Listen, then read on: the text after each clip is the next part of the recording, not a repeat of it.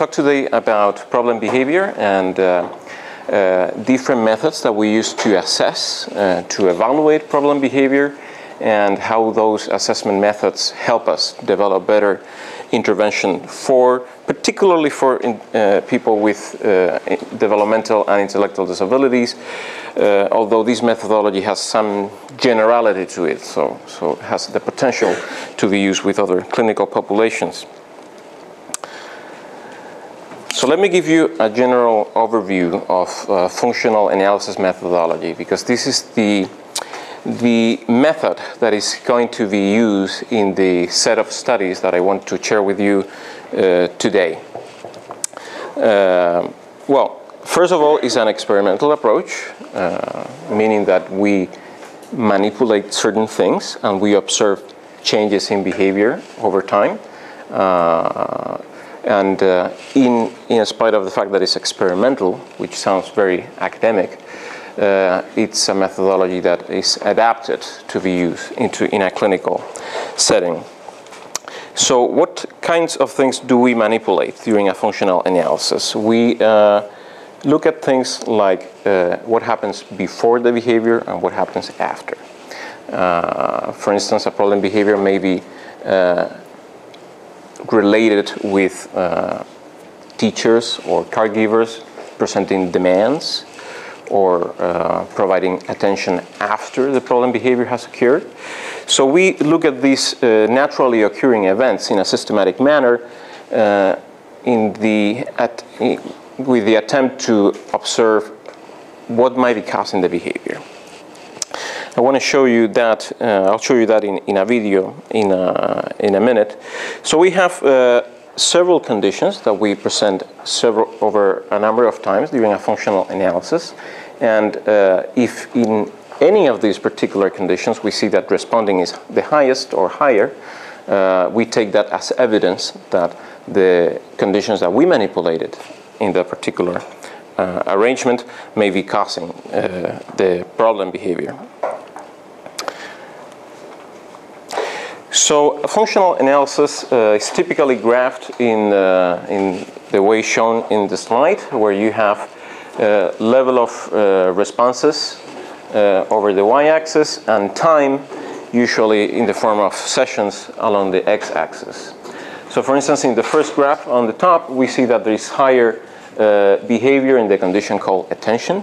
It's a condition in which every time that the behavior occurs, the caregiver or the experimenter is presenting attention following the occurrence of the problem behavior. And if we see this pattern over time, then we take that as evidence that that behavior might be maintained by access to social attention. But let's see how an attention condition looks like in this short video.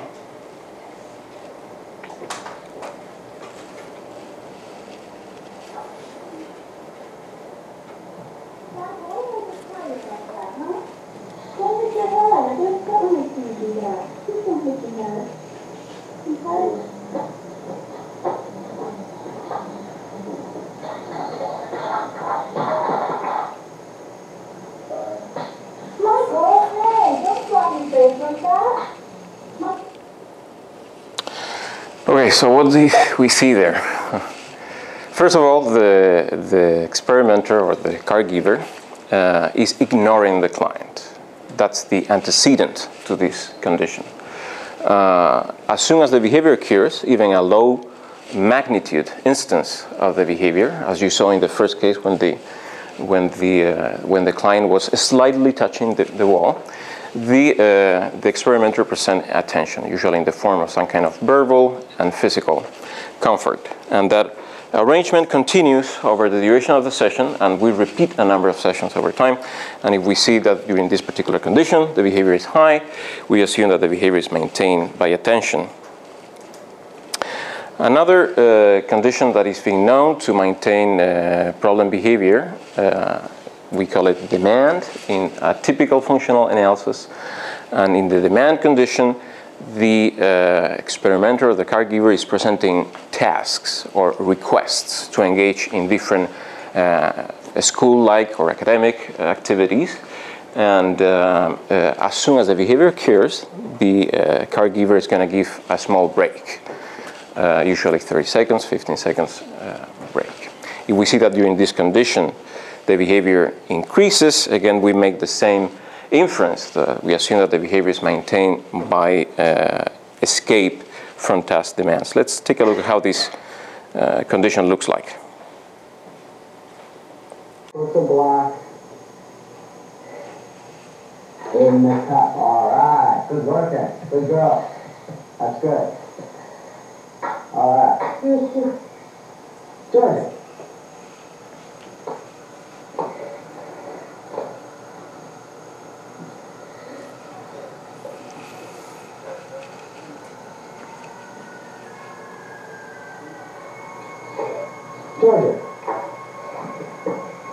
Ready?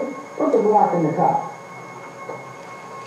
That session could well be part of an assessment like this, where presentation of demands is a common antecedent to the presentation of problem behavior, in this case a form of self-injurious behavior, in this particular case head hitting. And as you saw, the caregiver or the experimenter is providing a break right after the problem behavior occurs, and we in this type of situation, we assume that that type of event, escape from task demands, is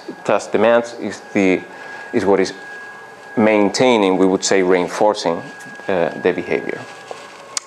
There is a last test condition in a functional analysis, which is the most relevant to the talk today. I'm going to be talking mostly about behaviors that are maintained by what we call automatic reinforcement.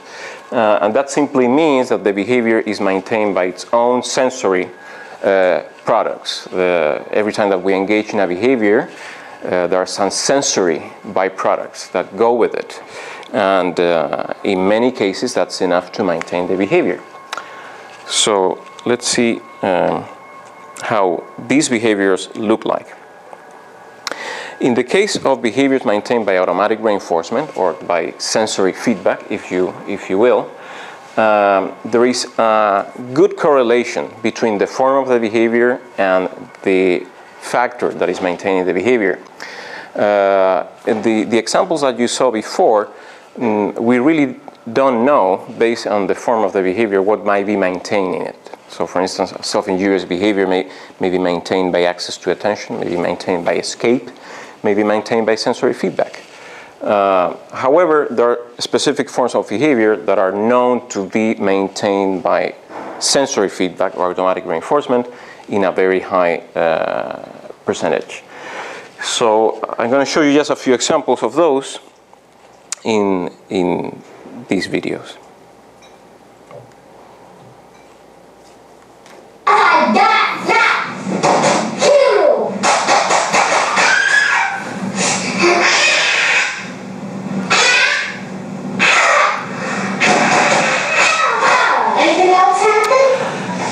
So you have examples of motor and complex stereotypies, like in the form of locomotion, complex stereotypy with vocal and motor components. Another example there, nose rubbing, self-hugging, spinning, and also problem behavior in the form of sustaining postures for long periods of time. So these are typical examples of behavior maintained by automatic reinforcement.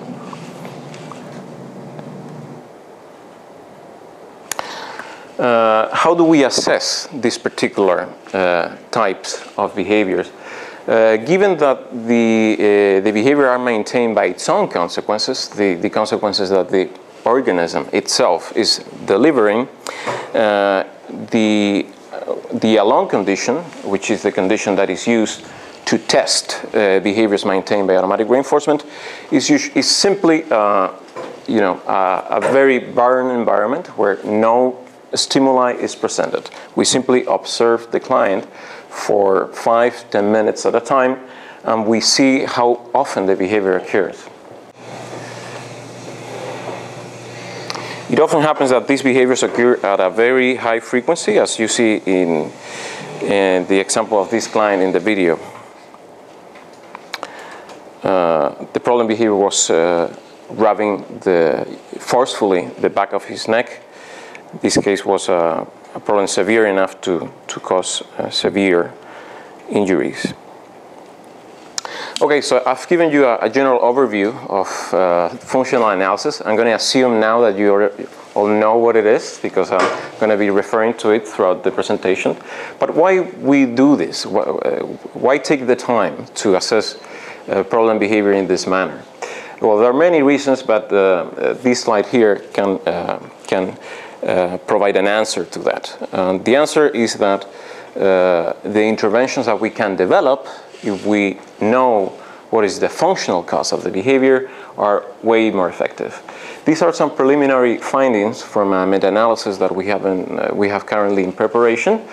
And in this particular study, we combined all the empirical evaluations of interventions that were based in a functional analysis and interventions that were not based in a functional analysis, and we compared their effectiveness. I'm not going to go into the details of the graph, but essentially you can see that when the function-based intervention is compared to baseline, or no intervention, we have an effect size of around 1, which is an effect size compatible with a significant clinical effect. The same finding when we compare a function-based versus a non-function-based intervention. So essentially the non-function-based intervention, or interventions that are not grounded in a functional analysis, are as effective as nothing, which was something that surprised us. Here you can see the same. When no intervention is compared to a non-function-based intervention, there were essentially no effect, 0 effect size. So that's the main reason of engaging in this type of assessment before an intervention is developed. You can see here the same in more detail. So what are some common limitations of functional analysis methodology? And of course there are many, but I'm just going to mention 3, because are the 3 ones that prompted the 3 studies that I want to share with you today. So first, the patterns of functional analysis results that are compatible with an automatic function. Remember, automatic means behavior maintained by sensory feedback, are very diverse. And we don't really know how many of these patterns are there, and we don't know how those different patterns might or might not be related with the effect of different treatments. So that's what we try to look at in the first study that I'll present today. The second study is what we call an experimental analysis of an intervention.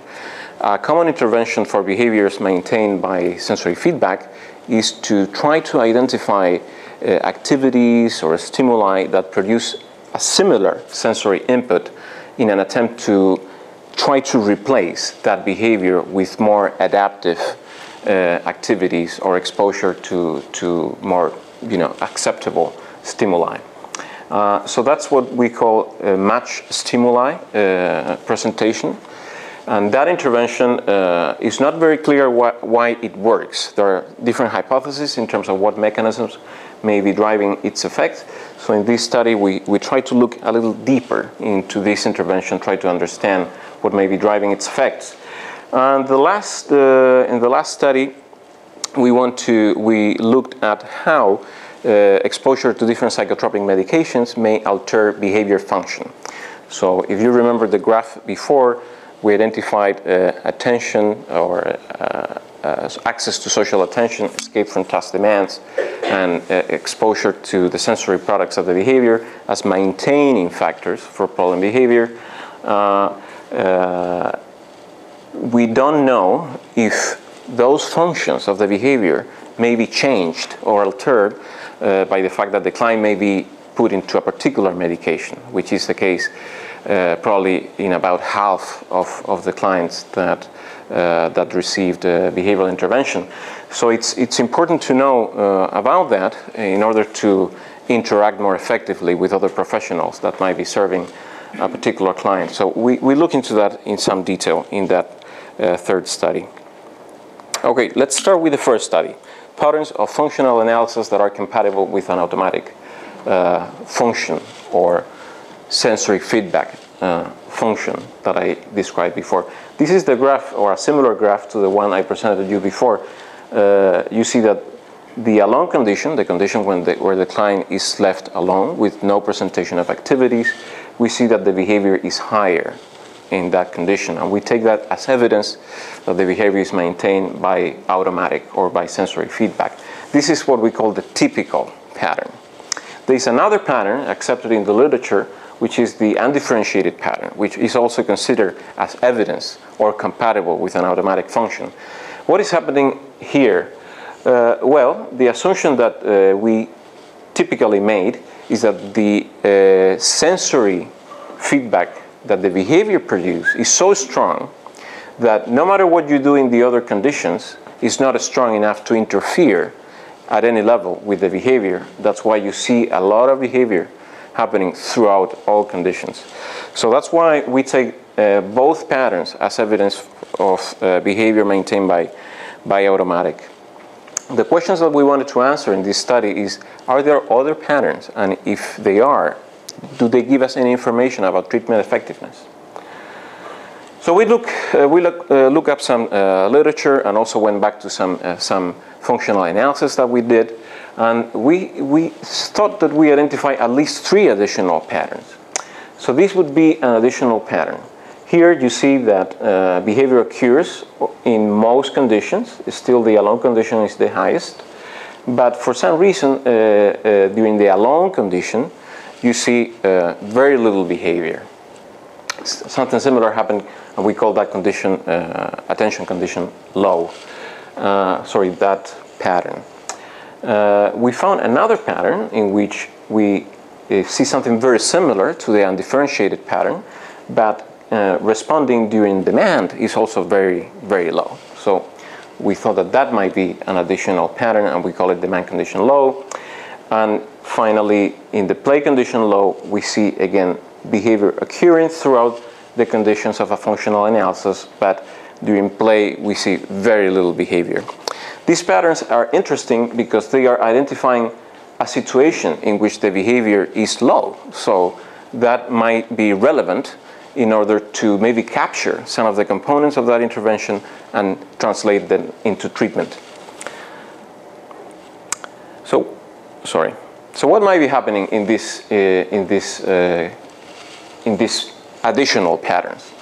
Well, we thought that maybe in this attention condition low pattern, the presentation of social attention following the problem behavior, which is what happens in the attention condition, may be discouraging the behavior, or maybe what we would say in technical terms, punishing the behavior.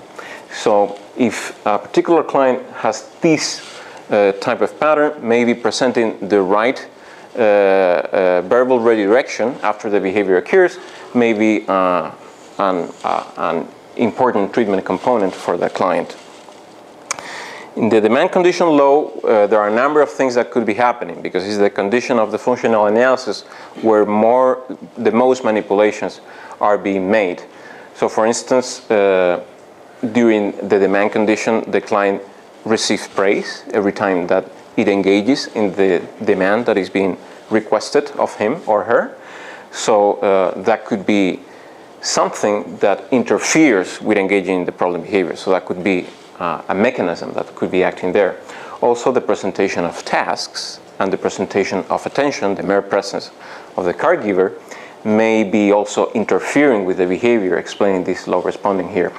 Finally, the withdrawal of attention during the escape, during the break intervals, during the demand conditions, also could be reducing the behavior through negative punishment. But don't bother about the jargon too much. Essentially, there are different mechanisms that may be explaining why in a particular client the demand condition might be low.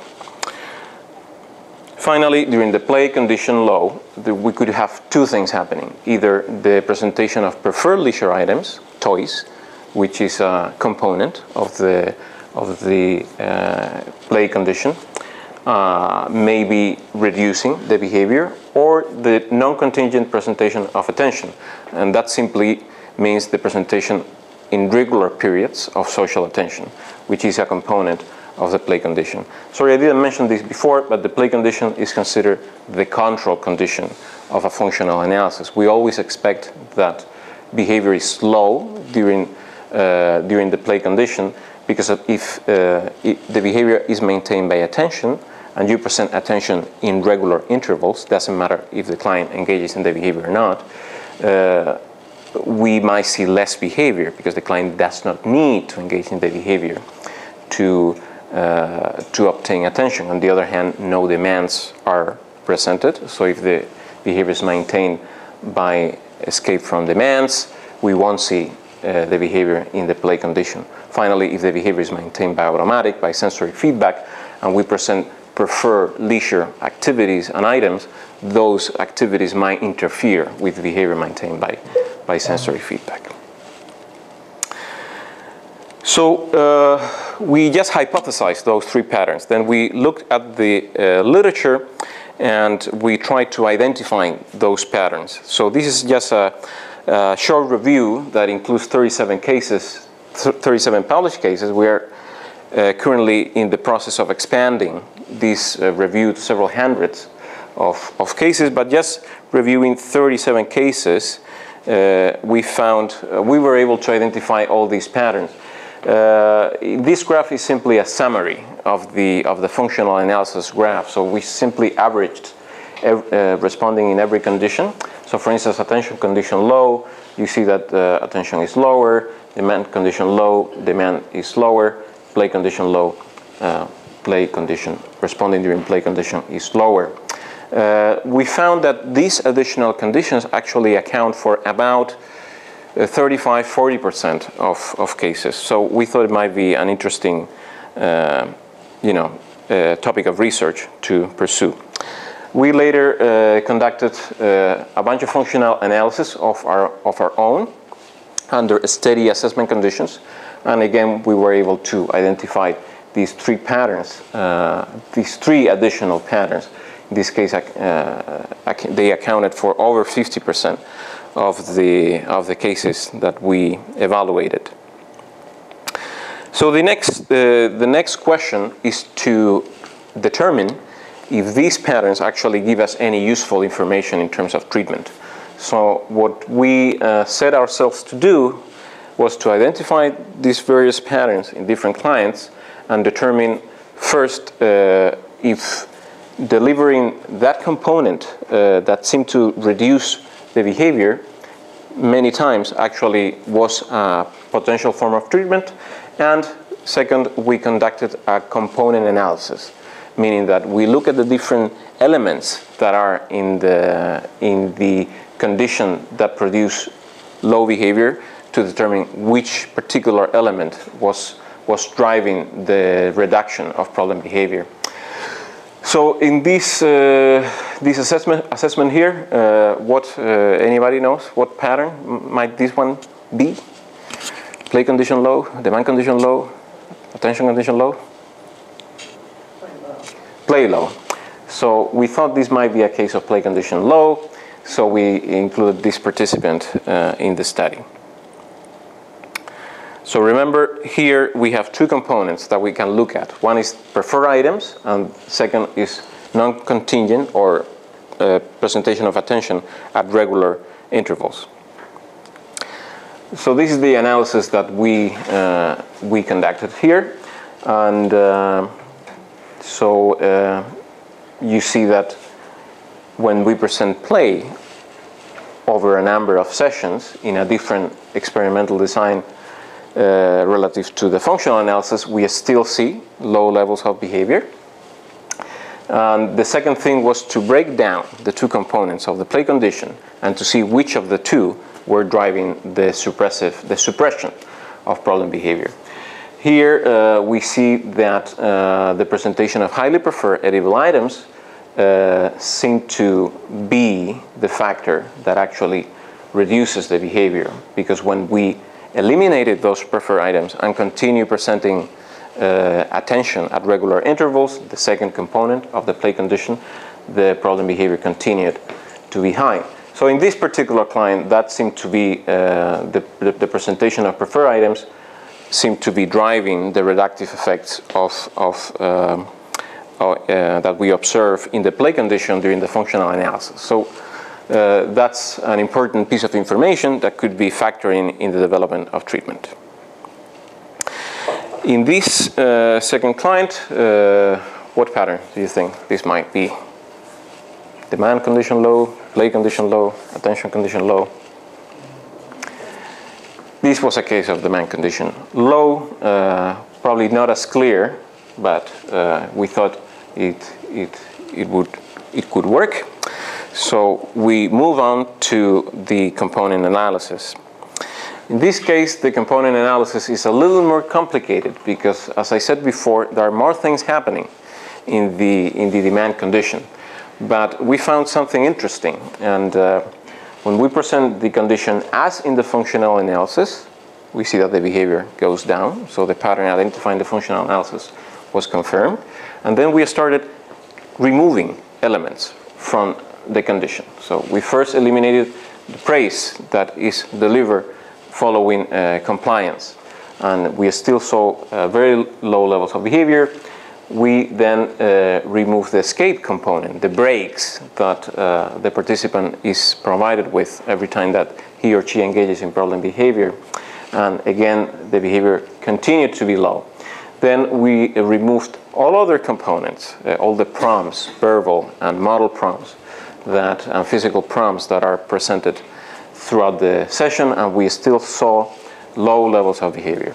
So finally, the only element that was left was the task presentation, and when we just presented the task, the behavior continued to be low. And that finding was replicated here in the reversal. So in this case, we concluded that it's simply the presentation of the task that was enough to suppress the behavior in this particular case or in this particular client. So some summaries, some conclusions to this study. First, the functional analysis compatible with an automatic function can be classified in at least 5 patterns, and not just the 2 that are generally accepted in the literature. Some of these patterns may predict differential effectiveness of particular interventions. And third, a specific functional analysis condition components may be responsible for suppressing the behavior in particular clients, and which component works for a particular client might be idiosyncratic, although we would need more assessments as the one I just presented to make more solid conclusions. So in summary, the interpretation of multiple patterns of functional analysis compatible with an automatic or sensory feedback function may enhance clinical decision making and treatment design. Okay, any questions about this study? I'll move on to the second study that I wanted to share with you today. And in this study, we are again looking into behaviors that are maintained by sensory feedback, but we are taking one of the treatments that are accepted in the literature, and we are sort of taking a deeper look into it and trying to determine what might be driving the effects of that treatment in an attempt to optimize intervention. So the treatment in question is match stimulation. It's an intervention in which we identify leisure items, songs, activities that might be producing the same type of sensory feedback as the behavior produces. So for example, if the behavior is self-rubbing, for example, we can provide access to certain toys that produce certain tactile stimulation that we assume or we presume are similar to the stimulation or the stimuli that the engaging in the behavior is producing. And when we do that, we see that the behavior goes down. But we don't know exactly why the behavior goes down. Is it because it is replacing the sensory stimuli, or is it because it is interfering with the sensory stimuli? We don't know. So we thought that there might be a way to differentiate those various mechanisms. And the slide here shows you how that could work. So when we present matched stimulation, we see that the behavior goes down. There's no behavior. And when we removed the matched stimulation, the behavior, of course, is going to go back as it was during baseline. But the process or the period of transition towards baseline levels can tell us information about what was that stimuli or those stimuli doing during the intervention. So for example, if we see this pattern here that we call a bouncing pose effect, what might be happening is that the matched stimuli was impeding to access the sensory products of the behavior. So following the example I just presented, if the behavior is self-rubbing and you provide access to, for instance, a rubber ball that produces a similar feeling to it than rubbing yourself, and we see this pattern here, but we see a bouncing effect after the intervention has been withdrawn, we cannot assume that the sensory feedback was equivalent. Anybody can think of why? Okay. When you don't have access for some time to something that is reinforcing to you, something that you like, what's going to happen when you all of a sudden have access to it? You're going to get really excited. Yeah. You want to do it even more. Do it more. Do it more, at least temporarily. Okay. So that's what we assume is happening here. This is compatible with what we technically call a deprivation effect, in which during some time the client has not had access to that sensory feedback. So when the sensory feedback is available again, you're going to engage in the behavior temporarily more often until you get back down to baseline levels. Some question over there? Question then. So what's the period of time between where that dotted line is then? Is that consistent all the way through? Yeah, that's the next slide. I want to talk about that in the next slide because that's an important element in this type of reasoning. The time is a big factor. So if we see this pattern, that might be compatible with a deprivation effect, and that means that the matched stimuli is not replacing the sensory feedback. It's simply providing some stimulation that competes with the behavior, but does not replace the sensory feedback. On the other hand, if we find a pattern such as this one here, the conclusion is the opposite. The matched stimuli is actually providing something very similar to what the behavior might be doing, because when we remove the treatment, we don't see that bouncing effect. In other words, the client was not deprived of the sensory stimulation, and then we see a gradual recovery of the behavior. This additional pattern here that we call direct interference is a situation in which the matched stimuli is interfering with the behavior, but there is no pause effect, or there is no either deprivation or satiation effects. And we don't really know if this pattern can happen. We have some clues based on the data we've collected so far. Okay, so time. People that have tried to evaluate these effects in the literature have not been able to consistently identify these patterns.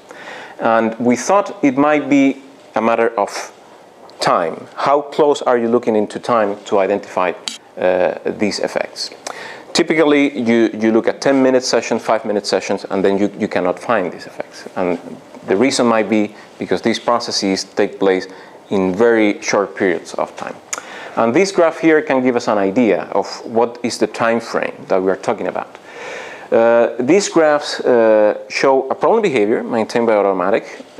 We look at over 1,000 occurrences of the behavior in a very long period of time in the various conditions that compose a functional analysis, a long attention play demand. And then we looked at how the probability of the behavior changed after an occurrence of the behavior just happened. So for instance, if time 0 is an occurrence of the behavior, we see what's the probability that the behavior occurs again over time. And here you have seconds along the x-axis. So interestingly, what we see, and this is just one client, but we've seen this in a number of data sets, we see that the probability of the behavior to reoccur is the highest just 1 second, 2 seconds, 3 seconds after the behavior has occurred. And then it goes down. Here you have, these are simply reference data. It's the same number of occurrences distributed randomly. And you see that this is not random. This is really an effect. So what that might mean? Well, it means that when a behavior is high frequency, as it is often the case in behavior maintained by sensory feedback, you see the behavior to occur in little groupings, in little clusters. And if we assume that that behavior is producing access to sensory stimulation that is rewarding to the client, it might very well be the case that they engage in the behavior until they become temporarily satiated of the behavior. Then they take a break and they do it again later. And this happens over very short periods of time. So we thought that to identify these various patterns, we should look at a very short period of time after we withdraw the intervention to identify these effects. Are you with me? So how do we go about testing this in the field? So we designed this study that has 4 phases to it. Initially, we wanted to run a functional analysis, confirm that the function is indeed automatic. Then we have to identify matched stimuli that suppress the behavior, maybe because they produce the same kind of sensory feedback, maybe for other reasons. Then we have to confirm that extended exposure to those items or those activities indeed reduces the behavior for a long period of time. And then when we have finished those 3 phases, we can go out and test these transition effects between after the withdrawal of the intervention. So we have to go through a long study to actually test what we intended to evaluate. So this is the functional analysis part. Here you can see that we either see the typical pattern with higher responding during alone or the undifferentiated pattern. Again, both patterns are compatible with an automatic function, a behavior maintained by sensory feedback in these 3 clients. Subsequently, we run the suppression assessment in which we present different items, different activities, clapping, hand, head, rubbing the arm, different types of music, rubbing the neck, another type of music, different types of songs, depending of what seemed to be effective based on caregiver report for each client. We presented each activity for periods of time and we observed the behavior. And then after we run this assessment, we selected the items that were the most suppressive to use during the intervention. So in the 3rd phase, there are different components to this 3rd phase. I don't think it's necessary to get into detail, but essentially for these 2 clients that were part of this assessment, what you need to see is that when matched stimulation was presented for long periods of time, You see in the much stimulation condition is showed here in the blue data path. We saw that the behavior was much lower, and this effect was consistent over a long period of time and was replicated. So we thought that those items were good to evaluate the hypothesis that we had in mind. Okay, so now we get into phase number 4.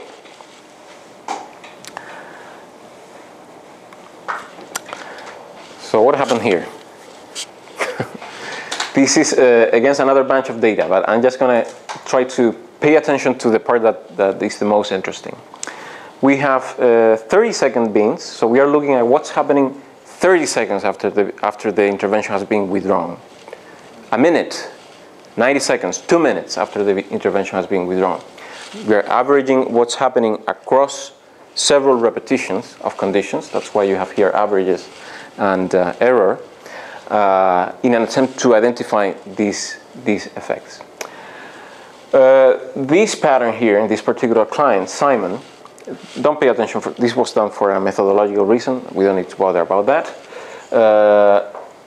For this particular client, we see the direct interference pattern. We saw no bouncing effect, we saw no gradual recovery. So if this would be the pattern that we observe in our clients, then both of our hypotheses, either the association or deprivation, are wrong. So that was Simon. George. This was more interesting, of course, because as you can see during the intervention, the behavior was lower relative to baseline. And right after the intervention was withdrawn, we saw a bouncing effect. So this particular pattern, in the case of George, suggests that the intervention was not replacing the sensory stimuli, and it was consistent with a deprivation effect. Finally, for Helen, we saw the third pattern, gradual recovery to baseline levels. So in a way, the data sets of these 3 clients were interesting because the 3 patterns were confirmed. They all exist in the real world. It's just a matter of us being able to assess them and identify them in our clients. Of course, these are the types of stimuli that we want to identify, because if the stimuli or the activities that we have during treatment are actually replacing the sensory reinforcer, in technical terms, the treatment has a better chance to produce sustainable effects and more and larger effects. So summary and clinical recommendations. Both association and deprivation effects may be very short term, few seconds. Value of high temporal resolution analysis for assessment of post-effects. This study is the first to use this type of, high time resolution analysis to identify these effects. And finally, the presumably matched stimuli that replaces the reinforcer would lead to more effective and sustainable treatment gains. Okay, so that was study number 2. Can I ask a question about that one? Mm-hmm. So in the bouncing option, which you call deprivation, the fact is that George, in this case, really had a choice to make. He could have engaged in, for example, the rubbing behavior that you used as an example, or he could have rubbed the ball. He wasn't actually deprived of the ability to rub himself. Yes. He chose, apparently, to rub the ball. So how I mean, deprivation doesn't seem quite the right way to describe what was going on there. Mm-hmm. It's not like he had no access to self-rubbing. Well, that might be true or might not be true. One thing is engaging in the behavior that typically produces the sensory reinforcer. Another thing is to actually experience the sensory reinforcer after engaging in that behavior. So for instance, if I play loud music here and I give you your favorite books, you are probably not very likely to read them even though you have access to the reading response, because the loud music is interfering with the sensory products of reading behavior. Follow? But then it's not, but do that again with an example of match stimuli.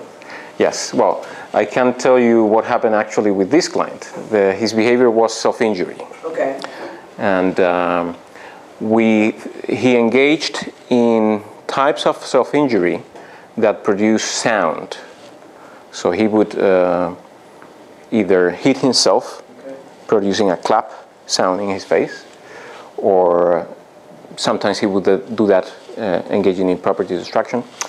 So we thought that sound feedback might be one of the components that was maintaining this behavior. So we assessed a number of songs.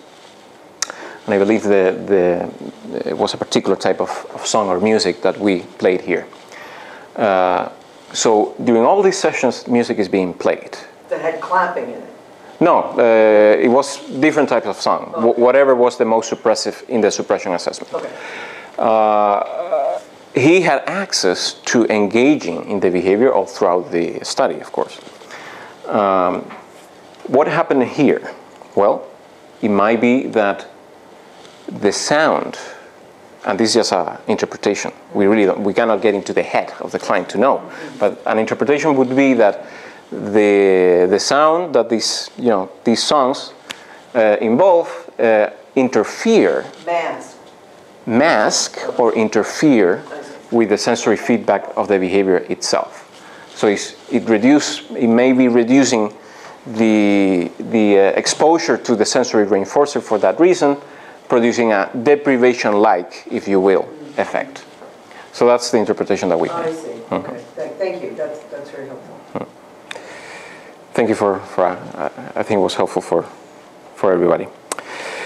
Okay, so the last study that I wanted to share with you today has to do with medication and how it might affect the function of problem behavior. And remember that by function, I mean no other by motivation. What might be motivating problem behavior? We've seen that access to attention, escape from unpreferred activities, and access to sensory feedback are the most common factors maintaining these behaviors. If you look at the literature that compares unimodal versus combined interventions that use behavioral or even a psychotherapeutic approach, and you compare their effectiveness when they are combined with a drug, actually they are not much different. The combination of interventions is really not a gain for most clients when you see the behavior over an extended period of time. According to various reviews, you have one reference there. In spite of this, a recent epidemiological analysis done in the US showed that over 40% of clients with intellectual disability, I don't have data for ASD here, are receiving one or several medications, not always because of their problem behavior, but psychotropic medications of different kinds. They are usually major sedatives, but they also could be benzodiazepines or antidepressants and so forth. The question that we wanted to answer here is the one presented in the slide. Is there an interaction between behavior function and exposure to psychotropics?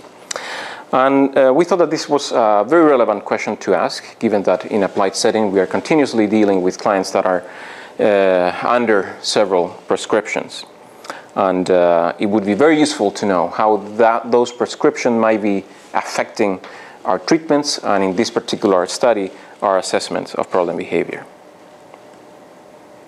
If you look at the behavioral literature with regards to this question, you will soon realize that most authors believe that indeed there is an interaction between different types of psychotropics and behavior function.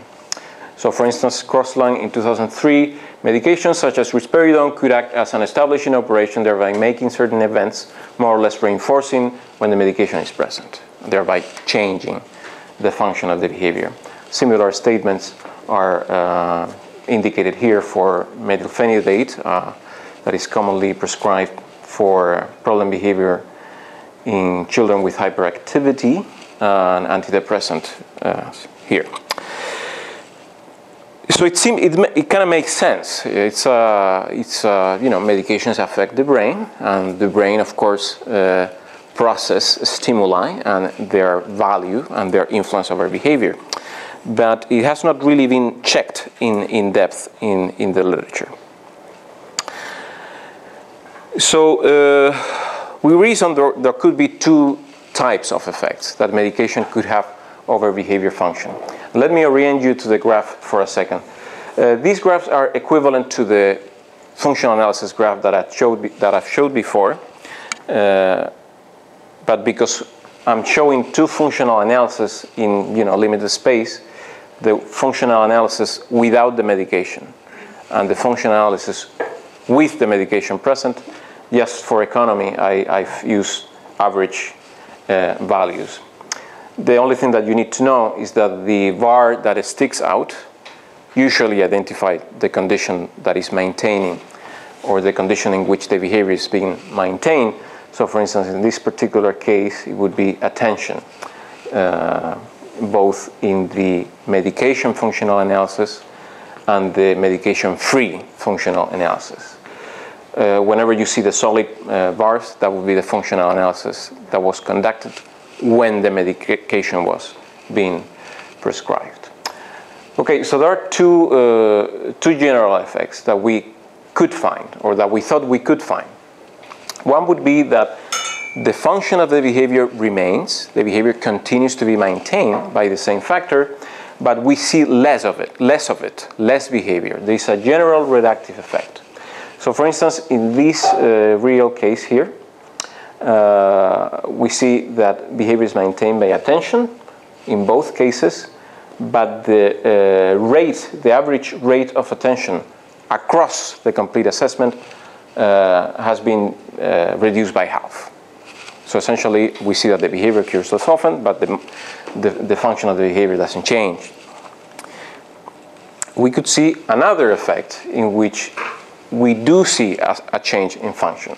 So here we have the medication-free functional analysis, and the function seems to be demand, or escape from task demands.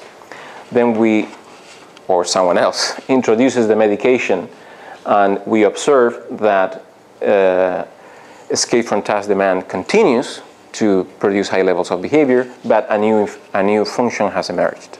In this case, automatic, or access to sensory feedback as a maintaining factor. So we thought that we should assess both types of effects and see which one might be, or what might be the relative prevalence of these two types of effects. We are currently replicating this study in new cases, and a PhD student of mine is presenting her dissertation in a few weeks, doing a replication. But what we have here is simply a reanalysis of all of the literature that have published side-by-side functional analysis with and without a medication. So there are 37 published studies, and there you have the functions: automatic, escape, attention, multiple, when more than one function is identified in an assessment. The types of behavior: aggression, self-injurious behavior, disruptive behavior, multiple behaviors, and the type of drugs involved in these published studies. So this is just a reanalysis, looking at all of the literature and try to put the evidence together, see if we see any patterns. This is the first analysis that we did. Here you have participants on the x-axis, and each data point summarizes the effect, the overall effect of the medication when we compare functional analysis with and without medication. So the smaller the effect size, the most reductive that the medication was. You can see that only a few cases were within the -1 effect size benchmark, which is a clinically significant effect size. So interestingly, only a minority of cases actually showed a very significant reductive effect. But in general, most participants show some reduction of behavior, although it might have not been clinically significant in many cases. We had a serendipitous finding that it would be long to get into, but we thought it was interesting. And that's what we call the dose dependence effect. It's been shown in the animal literature that when a behavior is very high, a particular medication geared at reducing that behavior reduces more the behavior. And when the behavior has low frequency, the medication has a lesser effect. That's what is called a dose-dependent effect. And it hasn't been demonstrated in humans, and in particular in this variety of problem behaviors. So when we compare the baseline level of the behavior, which you have here in the blue dots, with the overall effect of the medication, we see that this dose-dependent effect occurs. These two sections of the graphs are the same, simply that in these studies, the authors use responses per minute to measure the behavior, and here they use a percentage of intervals of the observation sessions in which the behavior was present. But essentially, you see the same effect. So the highest the behavior during baseline, the greater the reductive effect of the medication. So that was the general reductive effect of medication that we wanted to assess in the context of a functional analysis, and as you saw in the previous slides, was partially confirmed. More interesting would be to see if the medications are actually changing the function of behavior. So let's go across function. So here in this slide, you have an example of a case or a client that have problem behavior, in this case disruptive behavior, maintained by automatic, maintained by sensory feedback. So what we saw in this particular client is that the behavior was reduced significantly if you compare the average rates before and after the medication, this medication present, medication absent, but the function remains. This is just an example. When we compare that with all other data sets that we reviewed, we found that that was the case in every single case of behavior maintained by automatic reinforcement. So interestingly, when the behavior is maintained by automatic reinforcement, at least based on the data set that we reanalyzed here, exposure to medication, and I'm using the word medication in fairly general terms here because a number of them were used in these various assessments, did not change the function of the behavior. In the case of behavior maintained by attention, in this particular example here, we see the same sort of conclusion. We see that the behavior goes down, but the function, in this case attention, remains. And when we compare that with all other assessments that were part of this analysis, we found that in most cases the medication did not change the function of the behavior. That was not the case in these two additional data sets here. I separate them because these were cases of multiple control, where there were more than one function. Going back, yes, so all of the data sets, most of the data sets of problem behavior maintained by attention or multiply control, one of the functions being attention, did not change in function because of the exposure to the medication, with the exception of one client here, in which we see that a function was added, in this case tangible reinforcement. This is a function that I have not talked about, but simply means that accessing to preferred items is the factor maintaining the behavior. So in this particular case, only one out of how many? 8, 9. Yeah, out of 9, right? No, out of 10. 10, yeah. Not 1 out of 10. Okay, so in the case of scale-maintained problem behavior, the results were a little more interesting. But, you know, this general pattern was also observed. So in this particular example, again, problem behavior, the function of the behavior does not change due to exposure to medication.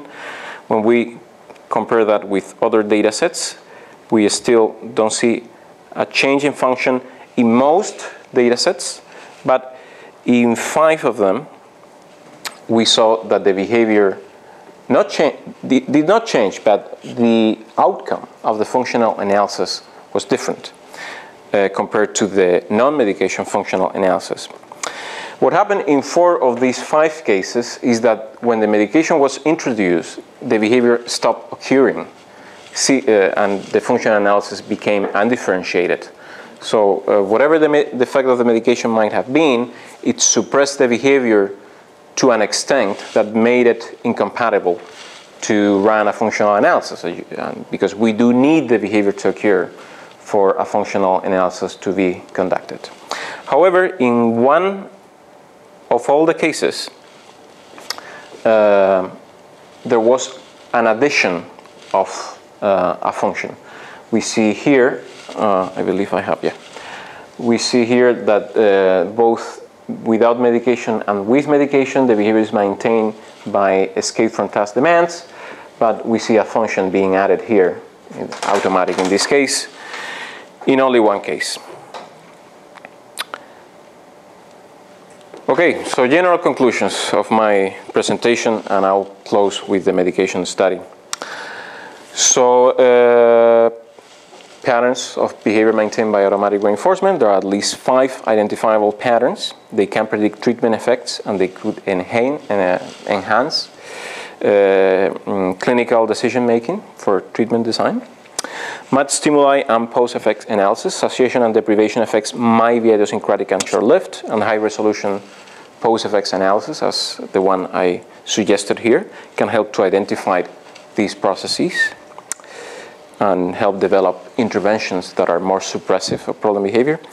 And finally, behavior function. There's a generally there is a low frequency of function changing effects due to medication, at least based on the 37 data sets analyzed in this study. Only there was 1 case of function addition and another case in which function became multiple when the medication was introduced. So only 2 potential cases of function change in 37 cases analyzed, which actually contrast with what is seemed to be the general sentiment when you read the literature.